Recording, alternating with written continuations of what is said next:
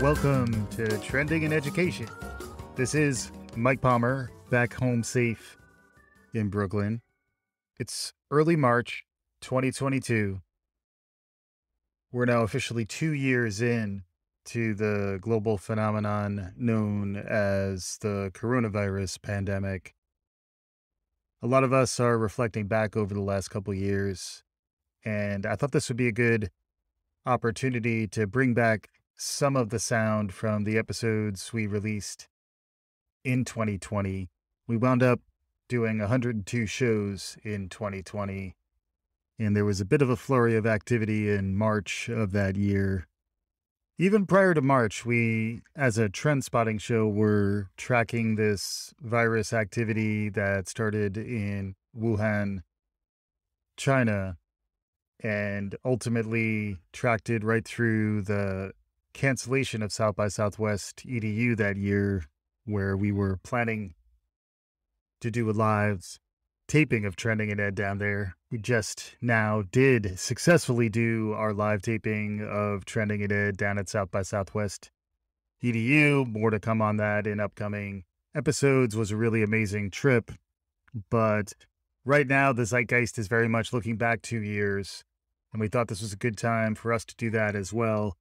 Later, you'll hear clips from episodes with Brian Alexander, the noted futurist who looks at higher ed and was contemplating the impact of a pandemic from very early stages, and then was integral in some of the immediate response in terms of tracking the impact of the pandemic at higher ed universities across the U.S. And then we'll have a little more sound at the end with Angela Seifer, who's the executive director of the National Digital Inclusion Alliance, digitalinclusion.org. Had Angela on a few times. This was right in the thick of the first wave of the pandemic. We'll get you some of that sound through the rest of this episode. I'm going to begin here with some sound from an episode I recorded with Dan Strafford back, it looked like it was February 10th of 2020, so relatively early. We did one other episode prior to this, and this was a bit of a follow-up where we touched on the coronavirus, but we didn't really go deep. Just give you a taste of it. We'll share this episode in the show notes for folks who might be interested. It is an interesting time to go back a couple years and reflect on really everything that's gone on. And we do have the opportunity of having some original audio footage from that time. So let's take us back, Dan Strafford and myself talking about the coronavirus back in February of 2020.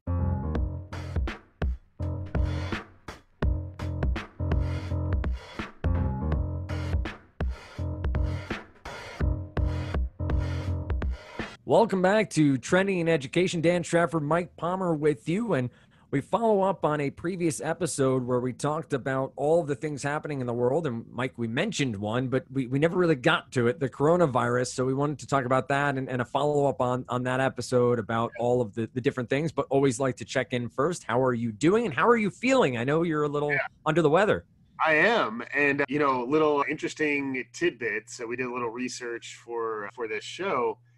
Interesting tidbit is that the common cold is a form of the coronavirus. It was discovered back in the 1960s. There's two forms of the common cold. This cold feels uncommon because it's been a little bit brutal, but I imagine I'm suffering from an old school coronavirus that's not that bad. But the new school coronavirus was just discovered, and it was identified by the World Health Organization on December 31st, 2019. So it's like the 2020s are coming. We want to bring it in with a big explosion. Right. And Ryan Seacrest, Dick Clark, and the coronavirus. So there's a new variant of the coronavirus that was discovered in the Wuhan province of China. And it has been spreading. So it has spread to... I don't know if it made it to Africa or South America yet, but I think it made it to the other continents so far. And people are very up in arms, and it kind of feeds into that same collective sentiment of fear and panic and the idea that we're living in this sort of dystopian sci-fi future. And there's an element of truth to that. So I'm feeling okay. I'm on the better side of bad. I got my lozenge game together. I got my hot liquid game together. Things are looking up for this guy.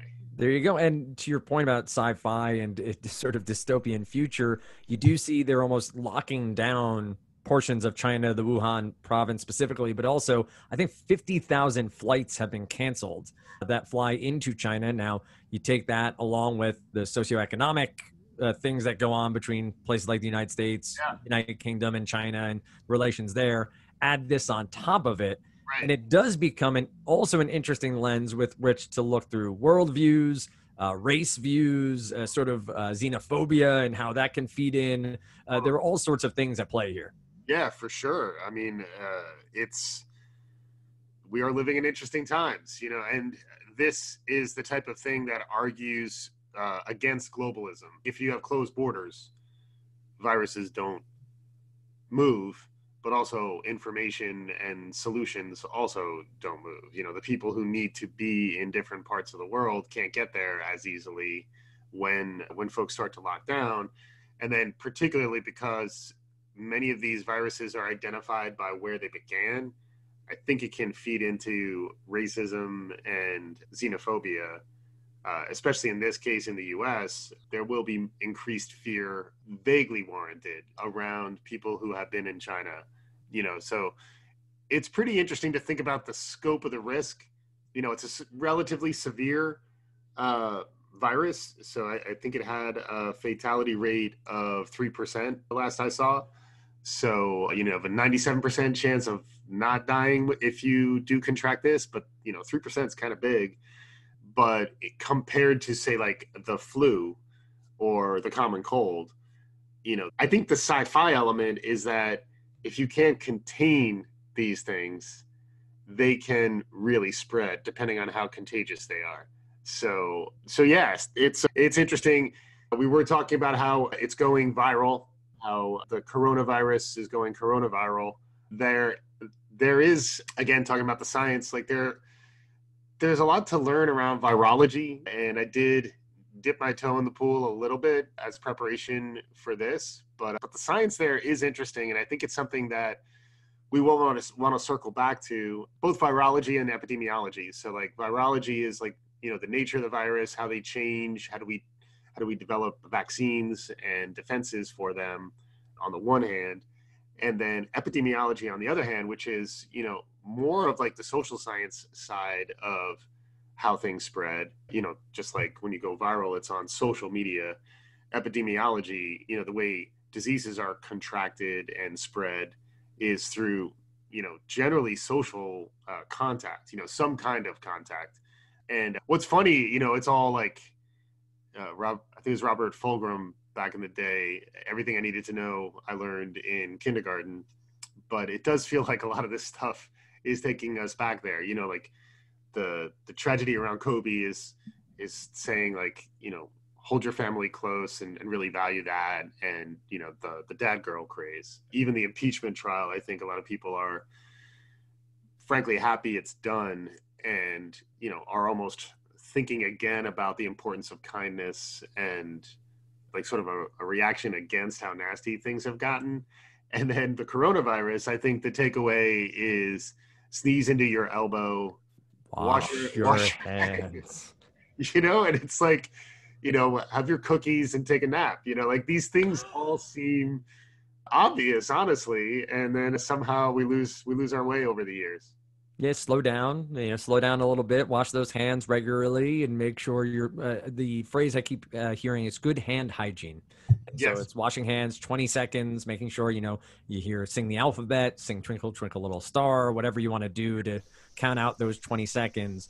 Yeah. But give yourself some time to do that. And to your point, kindergarten, first grade, like that's what the teachers are. Hey, don't forget, wash your hands. Get back there and wash those hands. So Yeah. I think it makes total sense, and you are seeing sci-fi or maybe the hysterics of it all that can happen. I made mention when we talked last week before we recorded, I was at my local pharmacy and they'd sold out of masks 2 days in a row, surgical masks that you see people walking around. And largely from what you read and talking to my own doctor and my wife's doctor, they're not going to do much. A surgical mask isn't going to change your interactions because it's on your hands, right? If you're shaking hands, it can keep like it's on your right? hands. If it's stopping your hands, yes, Your that is hands true. don't go to your mouth. So like I think the surgical masks, we don't want to inspire a run on surgical masks. We don't want to have a panic to go with the pandemic. But I do believe the surgical mask, as far as I can tell, would help. It's just it's a little bit of weak tea. It's like unless you're in a high percentage of incidents, like if you're in a high risk area where there's a lot of cases that have already been cited, or an EMT or a doctor. Yeah, exactly. You work in a hospital, you work in an ER, you work in an ER in the Wuhan Peninsula, you probably should be wearing a surgical mask right now. The other thing that was fascinating is how quickly China stood up a 10,000 bed hospital. I think they did that within a couple of weeks, hospital in air quotes, because I don't know how up to code that building is. And then I don't know what's really interesting and zeitgeisty and frightening at the same time about this is the idea of quarantine and sort of, othering the people who have the problem and solving it for the rest of us by putting them in a separate place. And I think it is an interesting thing to continue to watch. As you mentioned, like the impact on the global economy is really interesting because the other aspect of all of this is trade and commerce and things that expect the free flow of humans and capital and goods around the world. And China's a huge economy. And if this turns into something that's as big as it may be, it's definitely worth noting. But it's also worth noting that SARS was similar, MERS was similar. We've seen a good number of these like super viruses. Right. Well, we had the avian flu and the swine flu, and those swine flu had a number of fatalities, which I don't remember happening at the time. Worldwide was a pretty large number. I will point out also the first doctor to sort of raise the alarm bells around this virus, the coronavirus in Wuhan, has passed away. A 33-year-old ophthalmologist who was one of the first to say something doesn't seem right with this. It seems a little bit off. He claimed to have been not really listened to, which would seem to be the case now as it has spread. But he passed away recently over the past couple of days, which has been another reminder to people there and I think worldwide about, he was the first to say something about it and now has passed away himself. So taking this seriously, the hand washing, the mask, whatever it may be, but from a government perspective, a doctor perspective, it is a serious thing. We can sometimes lose sight of that. But to your point, if it's not contained, we assume now it will be just science and the way things work. But if it were not to be contained, it is dangerous and it is something that could cause some problems.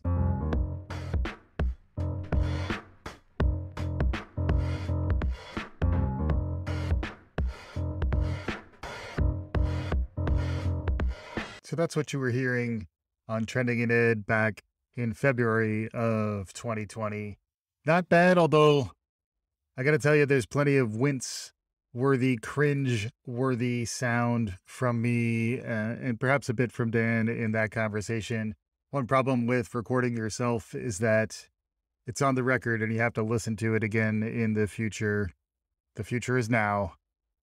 2 years have passed and, the concept of dramatic irony definitely comes to mind here as well. When I hear myself and Dan talking back in February of 2020, I want to shout through time some warnings and some perspective, but that's the whole idea. We, as the audience, we know more, and that's really going to be the case throughout this episode. We're going to fast forward now to an episode that was recorded, looks like March 16th, based on my records, with Brian Alexander, the noted higher ed futurist. Brian's been on the show several times, and I was very fortunate to get him on a few times in early 2020. Brian recently, at the time, had written his book, Academia Next, in which one of the things he contemplated, one possible future he explored, was a pandemic, contemplating what might have been the impact of a pandemic. Had him on a couple months prior, and then what was happening in China had spread. Even what you heard from me and Dan in February was really when we were hoping the virus may have been contained, much like Ebola had been mostly contained before it did spread, although you did hear me talking about how it had reached 5 continents at the time.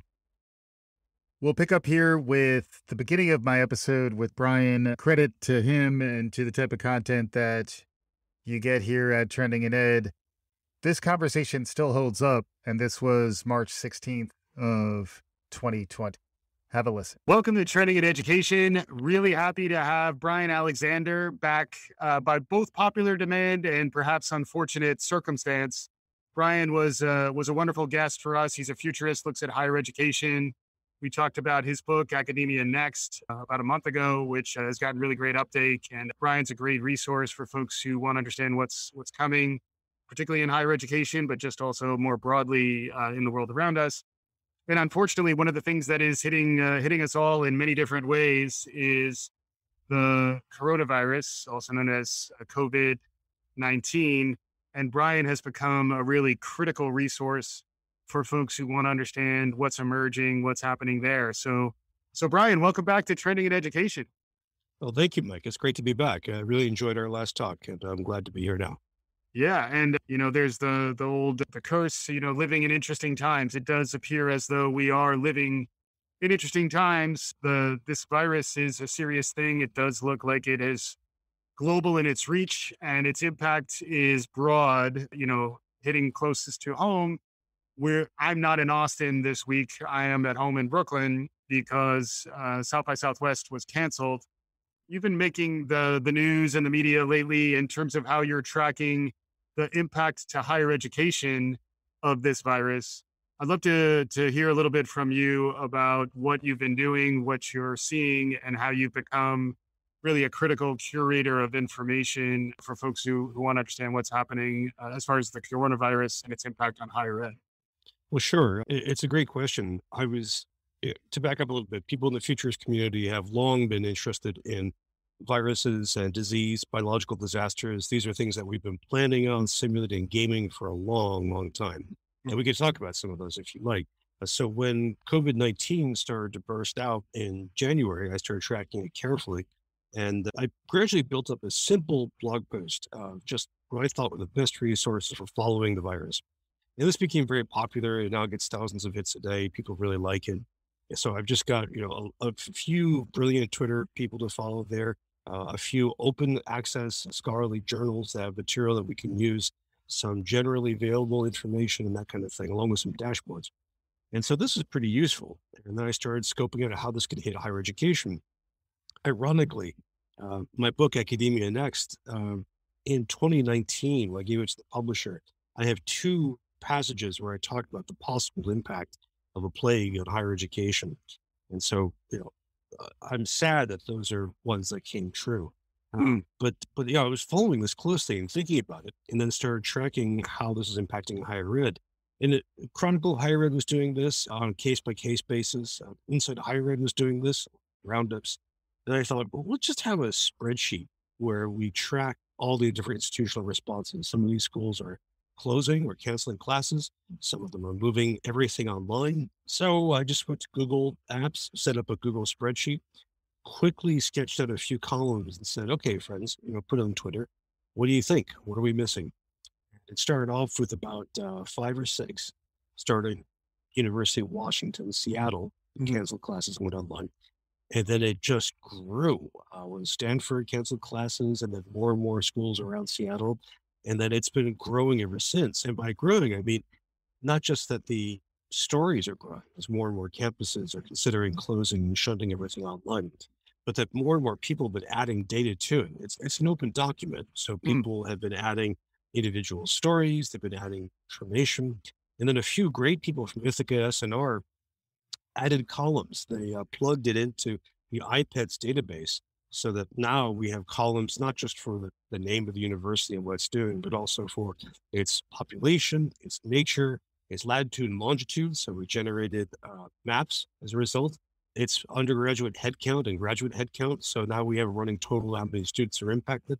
And it's just been growing like mad. Inside Higher Ed started pointing to it. NPR pointed to it, interviewed me about it. Times of London Education interviewed me about it. A few others, it's just really been very rich and very exciting to see. A few times we had problems loading it, and I think we may have exceeded Google Apps' cloud provisioning for it. Right. It's pretty solid now. So Yeah. those are the two things. The spreadsheet and the blog post have been getting a lot of attention, and Yeah. it's a kind of classic example of light Web 2.0 technology being used for collaborative information sharing. Yeah. And if just for our listeners, if they do want to track that stuff down, where do they find the blog? Where do they find the spreadsheet? Well, if you just go to my blog, brianalexander.org, I've got a little post pinned to the top, which has links to both of those. Okay. Awesome. And on our previous conversation, we started talking about science fiction maybe later than I wanted. So I made a memo to myself to make sure I brought up science fiction early enough because you lit up and I think I also lit up in response to what you were putting out there. Science fiction, much like futurists, and we talked about how they're interrelated, has explored the idea of plagues and biological disasters and the like. I'd love to get your perspective on what you've encountered within science fiction and how you can learn from some of these examples on the one hand, and then any recommendations for folks who want to maybe enjoy a little bit of edutainment while leaning into some of the paranoia that is upon us. Uh, any thoughts on either of those ideas? Sure. Let's toss some examples back and forth. Do you want me to go back in time, or do you want me to pick recent examples? Maybe going back in time, and then we can hop around from there. Okay, so people often call Mary Shelley the grandmother of science fiction because of Frankenstein, which they should. It's a great book. It's not the first one, but it's definitely a lodestar. And it's pretty amazing. Well, late in her career, she wrote a novel called The Last Man, which is about a plague that wipes out the human race. It's a much longer book. It's very, very, very detailed. And it starts off as basically I think, the author's way of processing different people that she lost in life, including her husband, including Byron, including her father. Yeah. And then about a third of the way into the book, a plague breaks out in Constantinople. And it just spreads until it exterminates the human race. I mean, it's an epic Gothic book. And it's not as well known, but during the 80s, when the AIDS crisis broke out, it became pretty popular. A century later, the great, underappreciated Olaf Stapledon has this mind-blowing book called Last and First Men, which is one of the first great future histories where it looks at the human race over the next several million years. And several times he wipes out the human race by plague. Right. So I think just before Stapledon, H.G. Wells toyed with the plagues more often than not. The more of the worlds, the Martians come, they bring their own diseases, and they, of course, develop by disease. Right. So I think there's a long history of that. Yeah. And I think you were helping me formulate my thinking around this when we talked last, but science fiction is actually a really critical tool in terms of our mental preparedness and our imaginative ability in much the way that being a futurist, someone who's thinking about what's emerging requires similar skills. I'd love to hear more of your thinking around what can be learned from the science fiction, what can be learned from, being imaginative about what might happen. You talked about possible futures rather than a single one. Can you take a step back and maybe just reflect a little bit on that? And then I'd love to drill in a little further into the coronavirus itself. Sure. And I want to give a couple of more examples of science fiction. Yeah, great. But I think one of the things it does is it gives us the power to imagine ourselves in a different setting, either explicitly. I mean, a lot of futures works that way. It says, hey, here's a scenario, and you can imagine yourself in the future in the year 2050 if X and Y happen. And science fiction does that implicitly, where you see characters go through journeys and you get to follow them. And so that can teach you about yourself. That can also give you insight into how humans respond. So, I mean, to the extent that artists are giving you depictions of humanity, you get to imagine ways in which humans can respond to disease through science, through chaos, through religion, and so on. And so I think these are very, very powerful.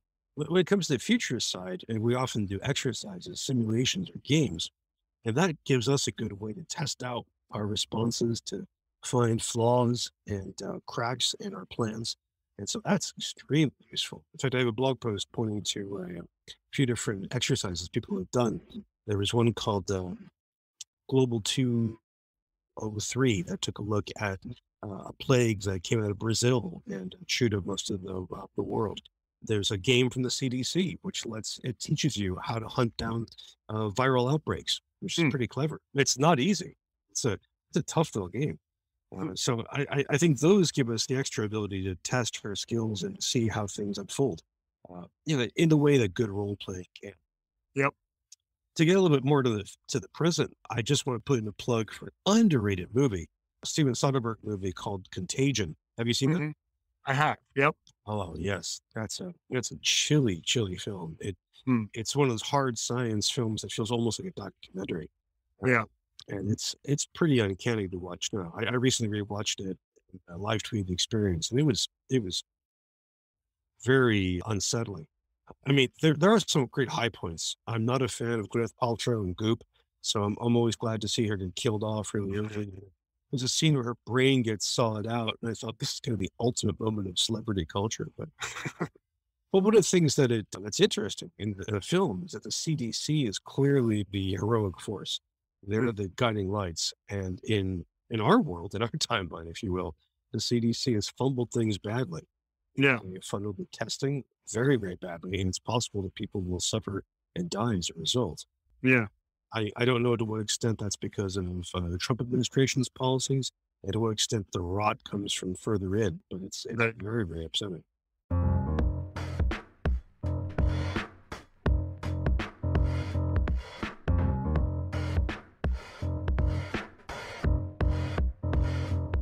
Great stuff there from Brian, as always. We'll include a link to that episode and give you access to other episodes with Brian over the years. He's definitely someone to continue to track.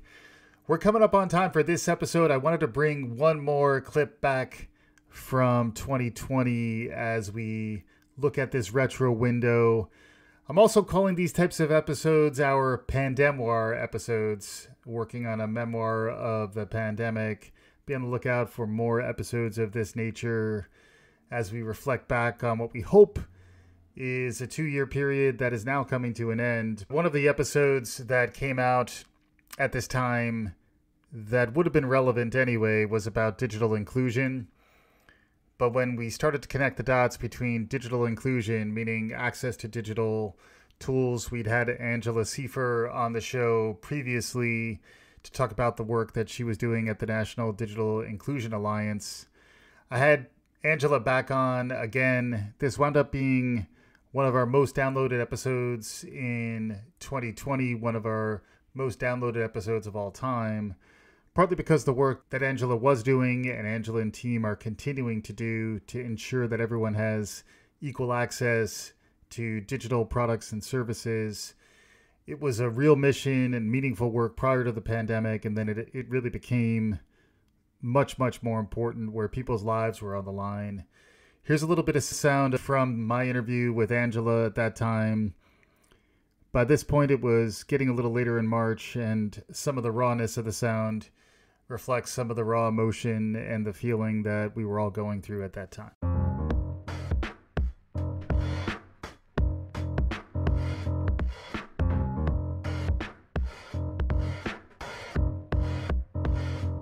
Welcome to Trending in Education. Mike Palmer here. Very happy to be joined again by Angela Seifer, the Executive Director of the National Digital Inclusion Alliance, a topic that's super relevant to the new world order that we're living in light of the COVID pandemic, COVID-19. Angela, welcome to Trending in Education. Thanks, Mike. I'm excited to join you. So we had a wonderful conversation with you a little while back. Folks should refer back to that conversation. If folks want to learn more about what digital inclusion is, they should go to digitalinclusion.org. And Angela will update us more on some of the new resources that are available through that website and through the organization that she's heading up. But just to get folks caught up who may not know what digital inclusion is, can you give us a quick summary of what is digital inclusion? Yeah, sure. So digital inclusion is the activities that would get us to digital equity. So it's important to think about both of the terms. Digital equity is the goal. where individuals and communities have access to the information communication technologies that they need to do anything. But then digital inclusion is how we get there. So this is affordable home broadband, it's digital literacy trainings, it's the appropriate devices, it's the right apps. And as you described it, this new world order that we're living in, that looks a lot different than it did just a couple weeks ago. Yeah. One of the turns of phrase that I've been hearing a lot and I've been using is how the COVID-19 pandemic, the coronavirus, is a forcing function for change, good and bad, mostly bad. But one of the changes, I think, is just awareness around the criticality of digital access to livelihood, survival, public health. You were talking to me a little bit about that when we were prepping. Could you expand on that a bit? Yes, there's definitely been an increased awareness that if you do not have internet at home, if you do not have a computer at home, because a mobile phone doesn't always cut it, particularly today, if you don't have the digital skills to use those tools, how are you surviving if we are all supposed to be sheltering in place? The announcement recently that the health systems can use Medicare to cover telehealth visits.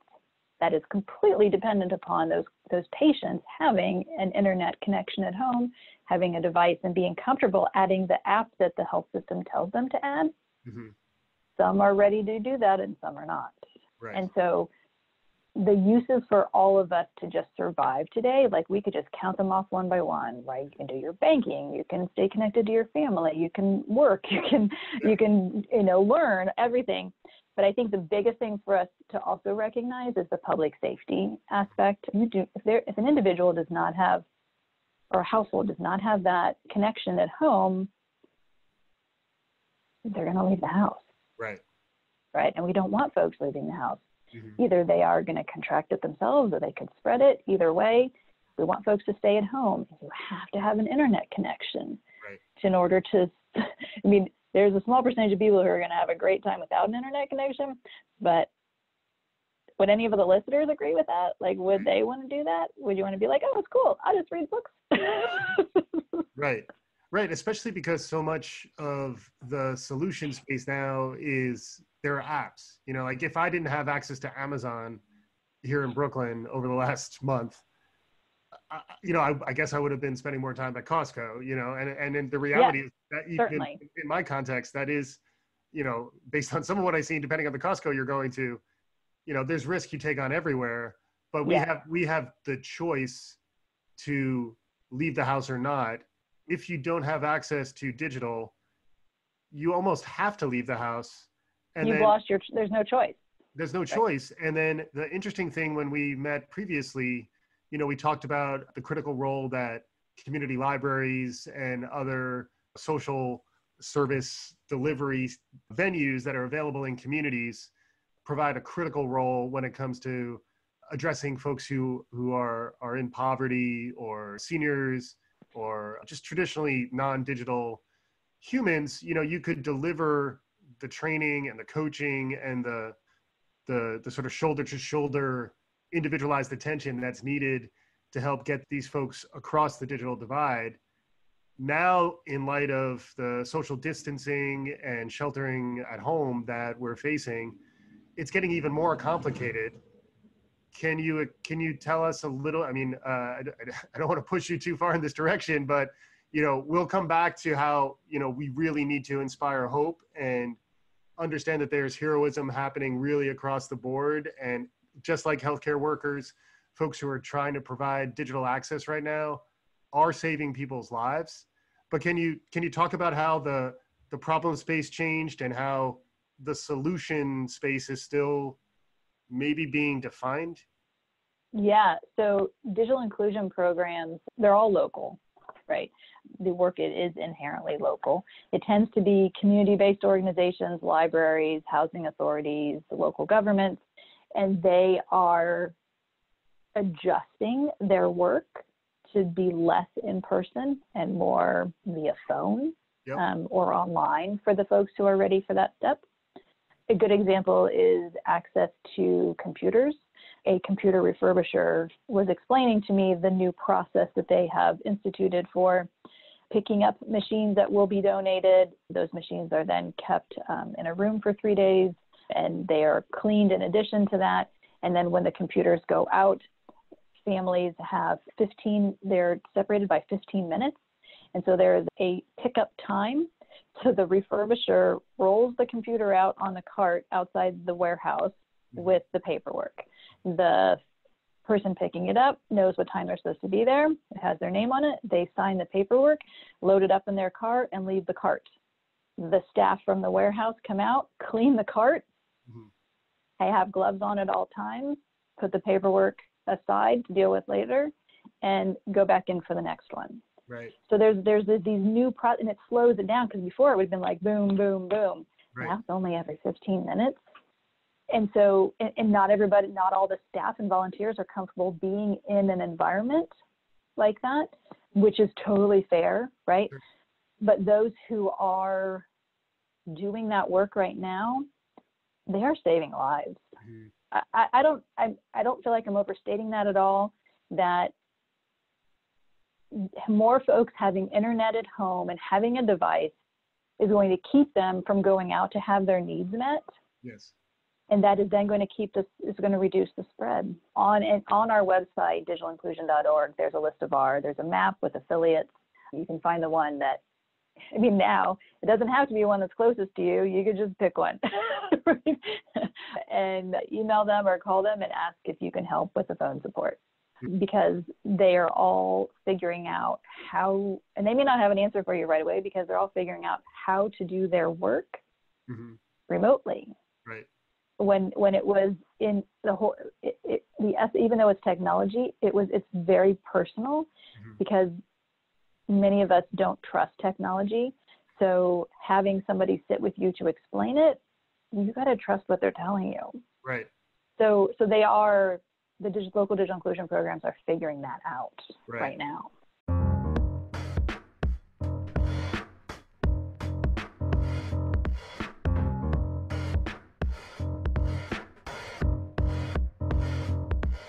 And with that, we'll bring this look back at 2 years ago to conclusion. I got to tell you, we're kind of just scratching the surface when you think about the depth of what we captured in real time back in 2020. Be on the lookout for more episodes like this, where we try to put the past into perspective to help us understand where we are today, so that we can lean into the future. We're going to keep doing it. Let us know what you think. Write us a review. Share the good word. We'll be back again soon. This is Trending in Education.